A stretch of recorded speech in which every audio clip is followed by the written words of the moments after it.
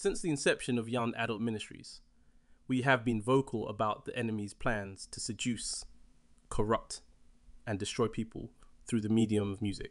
So I know we've lost like 90% of people, but just so we lose the rest of you, can we deal with Beyonce? Because Beyonce is a witch. No, but here's another example of how he goes about it. Listen to Shane Lynch, an ex-Boyzone member, as he talks about his experiences in the music industry. The link to the full video can be found in the description below. What do you think, was it that sense of monotony that led you towards that just kind of destructive behaviour, or was it something else? The industry is destructive.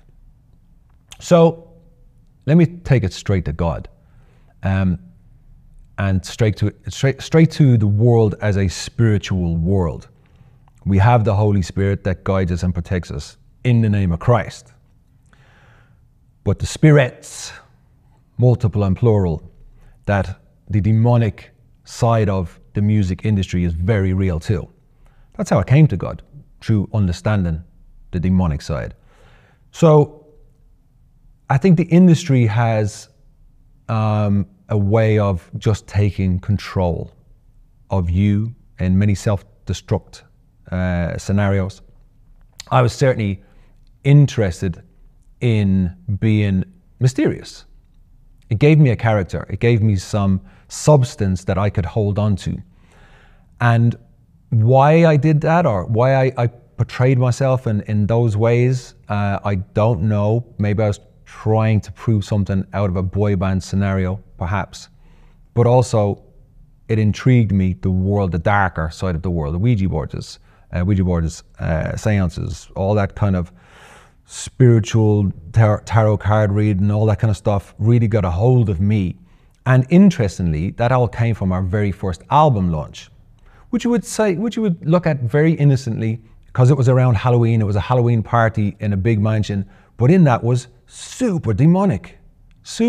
But for this young kids, it's a bit of fun. All the record company are there, and all the journalists are there, and here we go. But when I look at the way the industry has the ruling over music, now, of course, not all music is bad. By all means, it's not. But majority of it there is to take you away from Christ. 100% take you away from Christ. In terms of the lyrics, is that what you mean? Or do you mean the industry itself, people, the big players in the industry? Both, lyrically, and both big players. Both.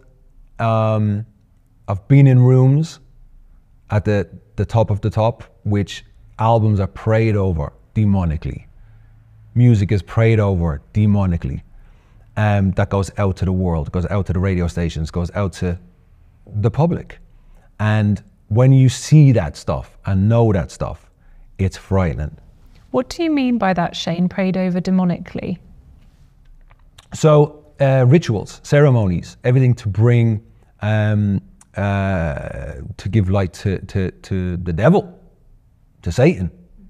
It's a satanic music industry. That's majority of what it is. Do you mean figuratively, or do you mean literally you've been in... Literally, yes. And not figuratively. Can you share what those albums were? Were they your albums? No, they weren't our albums, no. They were not Boyzone albums.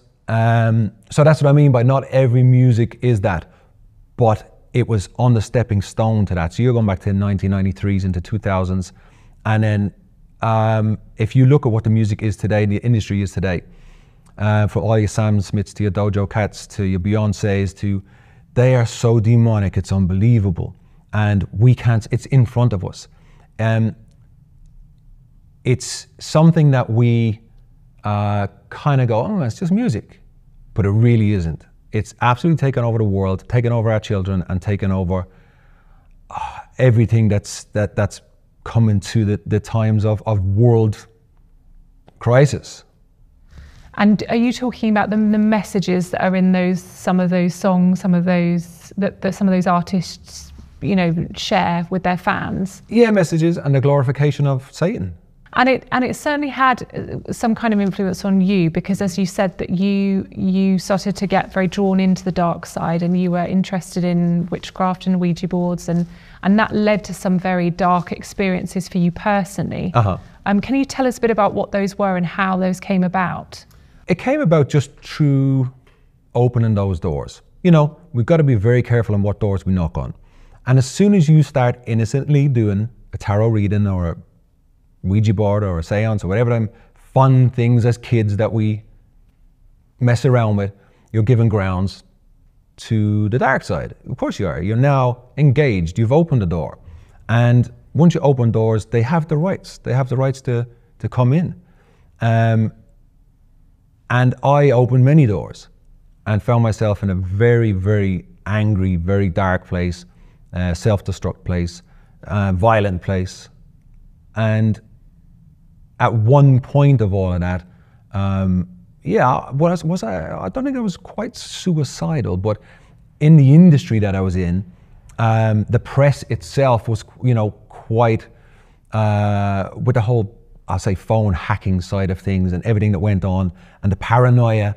And, you know, a lot of us celebrities are and have been through cases of all of that, which led to a lot of destruction. So the press themselves are even on a destructive path. And with that, yeah, just for me came a very, very, very dark place. I mean, your autobiography talks about, you know, all kinds of things, being locked into your body, having demons come and breathe in your ear, levitating beds. I mean, it's pretty out there. But you experienced that. So when people kind of say to you, surely not, like that's nonsense, or, you know, maybe that's in your mind, or maybe that, you know, what do you say to them? I'd say the devil's doing a great job of diverting your truths, and Hollywood is doing a great job of it too, because that's what it's there to do, is to make you think it's all nonsense, of course. And if you think it's all nonsense, then the devil's laughing, and it's very real. And, you know, if you're a Christian and you understand the Bible talks about demons. That means it's real. If you understand the Bible is real, you know, all of that's not in there for no reason. So just because you've never seen it, and I wish you never do, if you've never been a part of it, but you still have to understand it's biblical. And luckily for me, it was biblical. And luckily for me, it's how I found God, because I knew the dark so well. I knew they were real. I hung out with them, which means, well, if you're real, surely God is real. And that's kind of my flip journey of how I had to get out of where I was.